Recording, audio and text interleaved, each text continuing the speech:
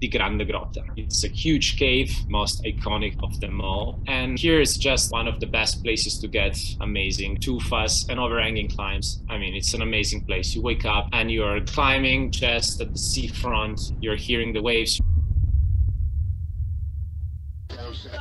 Good evening, guys. I'm really happy to share with you one of my favorite islands. I'm gonna tell you something more about myself. So I'm 31 years old. I'm the founder of the Vertical Sailing Tour, and you'll meet me on board as a skipper. I love mountain sports. I work as a ski instructor during the winter season, and I organize the Vertical Sailing Tour and work as a skipper during the tours. Something that's in common with my two jobs is that I really love to share with my guests the things that I love to do in the way I love to do it, whether it's on skis or on the rock or on the ocean. That's what I'm trying to do at the Vertical Sailing Tour, and that's what we are trying to give you, this feeling and these emotions. He's going to be your guide for the tour. He's Alberto, of course, a fully certified mountain guide. He has been with us since the very beginning. He's very experienced, has been guiding for more than 15 years now. He's been all over the world, from El Capitan to Cerro Torre, all over. He bolted routes anywhere, like in Saudi Arabia, in Jordania, in Oman, and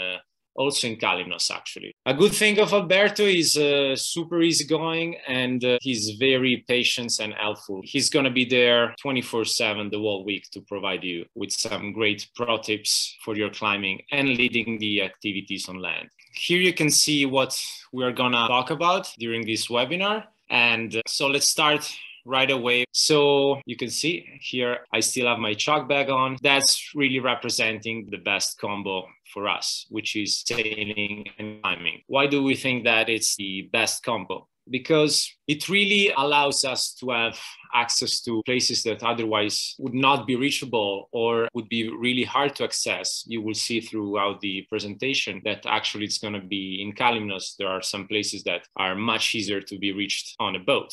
And the way we use the boat, we like to imagine it as our base camp. So if you are outdoor lovers or climbers, you know, it's good to have a base camp. Maybe it's your tent, it's your home in the mountain, it's your van. So it's somewhere where you go, where you rest, where you eat. You just recover the energy, and, you know, it's your safe place. Having it on the boat allows us to moving it effortlessly just by sailing. We open the sails and we sail from one place to the other. Then we disembark, we leave our base camp, and we get on land and we start our activities. Kalymnos is well known among the climbers, and it's one of the dream destinations of all the climbers. So let's see, why is that? We are in Kalymnos, of course, Telendos in the back. So that's Kalymnos Highway. You can see all the oleanders are in flower. So it's just a very nice place with positive vibes, good energy. It's the place to be. The nature, it's amazing. Locals are helpful and welcoming. The sea, it's beautiful. And of course, the rock, it's something unique.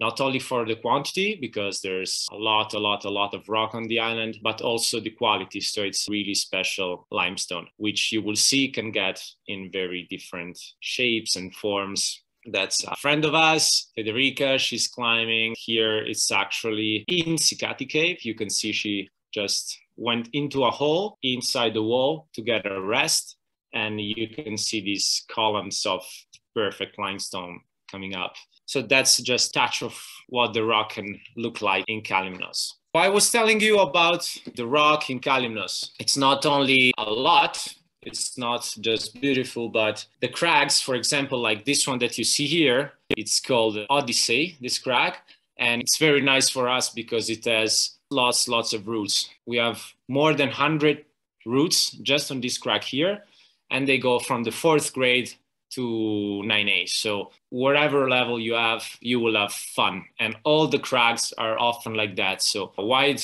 range of pitches that you can choose about. Remember, in Kalymnos, just to give you some data, we have now between Kalymnos and Telendos more than 70 crags for over 3,500 routes already bolted, sport climbing routes. So I think that for a week, that's more than enough. And of course, because we are on an island, we have beautiful sea. So you will see later on during the presentation where this beach is located. And these are our two boats on this wonderful beach just for us. Nobody there. Amazing. Okay, so I'll talk you through now some of the highlights, some of the best places that we will visit during our tour. And we will start from the most iconic of them all, and it's the Grande Grotta. That's probably the most famous picture. It's a huge cave. Grande Grotta in Italian means big cave because it was built by Italians in the beginning. You see Telendos in the back. And here is just one of the best places to get in touch if you're not used to with some steep overhanging climbing and being able to climb on these tufas formations, which are quite unique and you don't find them in many places in the world. Kalymnos is one of them. So it's basically these columns, stalactites and stalagmites that you can climb on. Just to give you an idea on how big cave is, you can spot on the bottom right the climber and is actually halfway on the route. So again, we have routes for everybody here because on the other side of the cave, we can find some easier routes. And then if you really want hard climber pushing yourself, you can just go all the way up there. And actually, it's a super cool place to watch the sunset. Usually we go to climb at the Grande Grotta in the sunset. And this is a picture that photographer friends of us took of Federica. So on one side, you have Telendos, the sea, the Grande Grotta, and the sun setting. This is some of the cool things that you get on in Kalymnos. So another place that we will go to, it's actually the beach. It's actually the name of the crag, because it's just by the beach. In this inlet, we can sail in. You can see again our two boats moored over there. And this was actually early morning climb. So few of us, the other ones were sleeping. The early morning guys just decided to disembark and we went with our dinghy on the beach and we started to climb. You can spot the beach in the back of the boat. There are actually two beaches here, one on the back of the boat, the other one just much closer around the corner. And we like to do the barbecue there at night. I mean, it's an amazing place. You wake up and you're climbing just at the seafront. You're hearing the waves. And then if you want to go back on boat, you have a swim to the boat. Everything is super close. It's amazing. Here's another amazing place, which is Telendos. Telendos is this little island facing Kalymnos. There's a huge quantity of rock, a lot of rock. So we will go there. Of course, we sail, and then you see with the dinghy, we disembark. And all the climbers that go to Kalymnos, if they want to go to Telendos, then they have to wait for the fisherman, take the boat. They have strict time schedules, so they are not coming too early. They don't leave too late. So having the freedom of reaching the island wherever you want, it's something unique. Sometimes we are the first ones to climb on the island, and sometimes we are the last ones to leave at the sunset.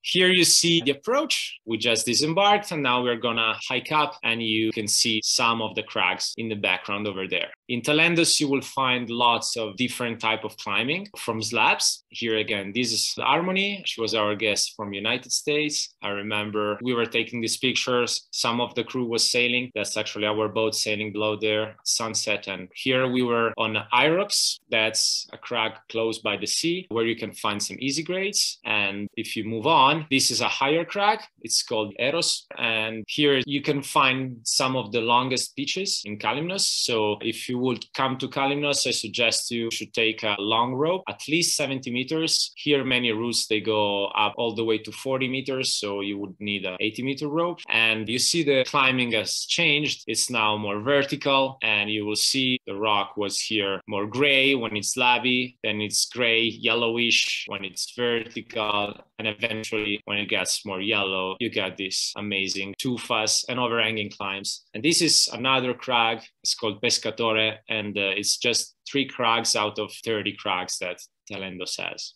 Usually, when we disembark in Telendos, we are able to do climbing maybe even in 3 crags each day, trying to just go around and do a few pitches here, a few pitches there. And then if we like, we come back also the next day. I really love this picture because on one tour, we had this girl. Her name is Jane. She brought with her this aerial silks and we hung them for her. And so while part of the crew was climbing, she was doing her aerial things. And again, like facing Kalymnos with the sea in the background. And that's all of us, 2 crews having lunch on a taverna at Telendos, right on the seafront after the climbing. So that's the real Greece. You see the vineyards on the roof, the cats around, the sea, and the locals again, super friendly, welcoming us for lunch. One of the unique places that you will see, it's Sikati Cave. Let me tell you something more about this place, which I really, really, really love. Even if I know how the place is, going back there, it's amazing. So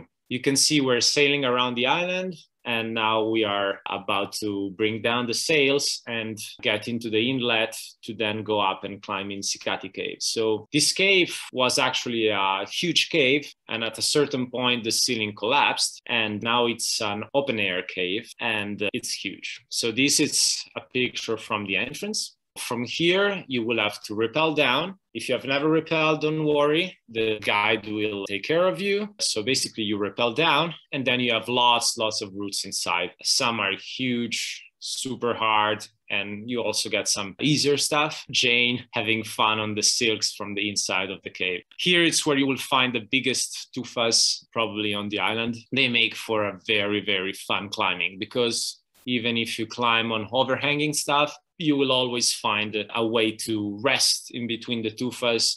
There are going to be lots of jogs. So even if it's very steep, it's still an affordable climb. And then, of course, you will have like all extreme stuff. Here's our friend enjoying the tufas inside the cave. As you can see, we have these huge tufas and just some capers and figs growing on the rock, and you're just having fun. And this is actually where we moor our boats. Having the boat, in this case, as I was telling you, it's something extremely valuable, because if you need to walk to Sikati Cave, you actually have to go through a very long trail. It's like almost an hour and a half walk, while with the boat, we're just dropping our anchor in front of the beach, and it's just 5 minutes uphill, and then we are inside the cave ready to climb. Not only this is good for the access, for the approach, but it's also good for chilling. You can leave your backpacks on the beach. You can swim directly on the boat. You see, we have climbed in the morning, and now people are just chilling and tanning in the sea. And you see the beach is just for us. Nobody goes there because it's too far and inaccessible. This is us, same boats, same place, spending the night over below this wonderful sky full of stars. Deepwater solo, that's an activity that's getting quite popular. Maybe you never tried it before. If you come with us, you will have the occasion to try it. So here we are actually in Vati. It's on the east coast of the island. And there's this inlet where there is this cave, which makes for the very good place to try to practice deepwater solo, because you can have some easier routes on the right. The more you go left, the harder they get. And it's super safe because it's steep below. It's a little bit overhanging. So if you fall, you won't fall on the rock. So that's all of us. The picture was taken from the boat. So we just drop the anchor right in front, and then we go back and forth with the stand-up paddle, with the dinghy. On that day, we mounted the slack line, and we had fun all together. Everybody's having fun on his own line. And it's actually a cool way to end the day, you know, all together, all the crew climbing and diving from the top. I really would like to mention our relation with the locals. By being there, being back on the island over and over, we got some real friends on the island. So as you can see, that's Teo's father. Teo owns a taverna, and there's our sticker, and he's preparing the grill for our dinner. Teo is the owner of the taverna. You see everybody brings his flags from his country. He's really, really, really like a big heart. And he always helped us whenever we had problems. He's always there to help us. So you can see he is welcoming us with our t-shirt. I'm actually wearing his Teo Taverna t-shirt. And here we brought some picture from the year before, so you can hang in his taverna. So that's the relation we have with him. Right here, he's pouring at the end of the dinner his homemade honey. He just baked these sweet bowls for us. Here you see just the spirit of the island. I remember that night it was quite windy, and we had to moor our boat not right in front in Arginonta Bay, where his taverna is, but we actually had to moor it a little bit farther away to have it safe. But we still got to have a dinner at his place. And then that is how he brought us back, just on his truck, loading everyone on it and go for it. This is another place. This taverna, it's in Palionisos. It's again at the seafront, right in front of the taverna on this terrace. It's going to be a boat moored. In the back of the taverna, there are 3 crags. So what we do, usually we go there at sunset. I mean, late in the afternoon after we've sailed, and we arrive there. We go for climbing, and then we go straight down to the taverna. So you see Christos, it's the husband on the left. Nomiki, it's the wife on the right. They are owning this taverna since generations, and they're always welcome us, and they are super sweet. Nomiki is the queen of the fish bowls. She's the best cook. Let me tell you something more about life on board. When you embark, from that moment on, you will be part of the crew. On both, we are a crew, so everybody does something. To sail, everybody helps. You will cook, move the gear around, disembark, and I think this is a very cool thing because on one side, it's like having a team building. So relationship between the people on board really gets strong. It's something really nice. So on one side, there's going to be sailing, again, sailing with the Sikati Cave in the back. That's going to be a nice opportunity, whether you are a new sailor or even if you already have some experience. I'm going to be there for the whole week. Whenever you want, you can help me. You're more than welcome to do that. Bring up the sails, bring down the sails, do the knots. So you will learn everything about plotting your course on the map and all of that. If you want, you can chill. If you want to get on the helm, like Gianpaolo did during this tour, he's now on the helm. I'm teaching him how to steer the boat with the sails. We will prepare our lunches, our meals, breakfast, dinners, and in this case, you see on the bottom right, nice aperitif. And then on the left, that's actually fresh tuna caught with our rod, and we're having it just grilled a little bit. That was Jack. He came on the tour with his own wakeboard. We attached a rope and setting between one crag to the other one. We were dragging him. Everybody was trying. And in this case, we did some swinging between the boats. That's another game we like to do sometimes. The farther the boats get away, the higher you go up. And then whenever you want, you release and you jump in the water. And of course, we have some party night. You see Mike, the boss there, putting some music and girls preparing the drinks. And of course, some chilling. Here we were sailing on a catamaran back from Telendos, going inside the Arginonta Bay, sunsets in the back. And just, after a good day of climbing, it's nice to have a beer, enjoying the view. Now we'll go through some logistics, what you need to know for this tour. First of all, where is Kalymnos located? It's at the very, very east of Greece, right in front of Turkey, pretty much. And you will be flying to Kos Island. And from Kos Island, you can easily reach international airports. So very easy to reach from any big city in Europe. You will fly there. And then with 30 to 40 minutes, depends if you get the bus or if you get the taxi, you will be reaching the Kos Marina. You will easily locate our boats because of our flags, the check-in. Usually the meeting point is on board. That's going to be on a Saturday afternoon. We will embark. Once you will be there, probably you will see me and other crew members loading the boat with the food and the pantry for the week. We will set the boat ready to sail out, and then depends on the season. Probably we might already just sail out at night or just wait for the next morning and make our course to Kalymnos. By the way, this picture has been taken in Vati. It's opposite of Deepwater Solo Cave that you saw. And in this case, you see the belayer, it's actually in the dinghy. So we tie the dinghy to the rock and you're able to climb straight away from the sea. Again, it's something unique. Regarding the gear, here you have a list. Of course, bring your personal climbing gear. Don't forget ropes, shoes, helmet. And all the list is here. It will be provided. It's important to have some warm clothes because even if it's super warm at night, we are still in the sea. You could have a little breeze. So bring like a pullover, a waterproof jacket. And for the rest of the week, you don't need much. Usually your bathing suit for most of the year, it's what you will be wearing throughout the day. So just a pullover for the evening and you're good to go.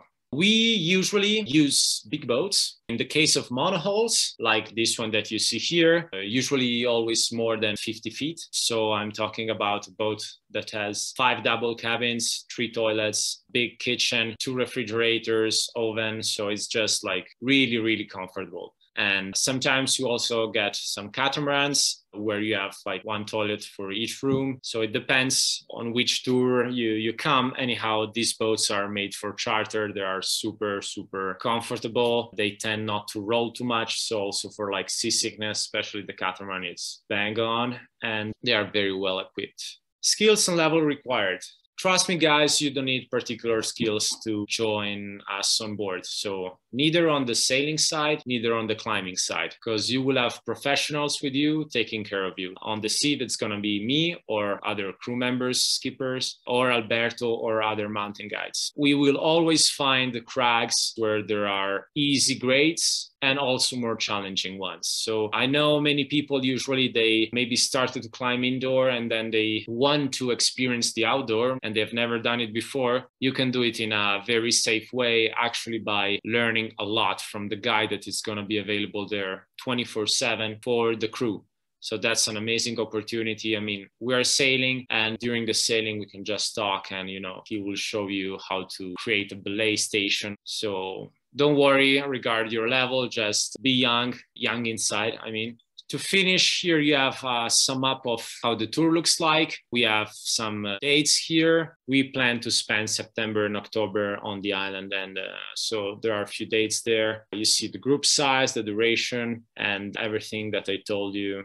Anyhow, you can contact us. So if you're ready to join us, come and let's sail and climb together.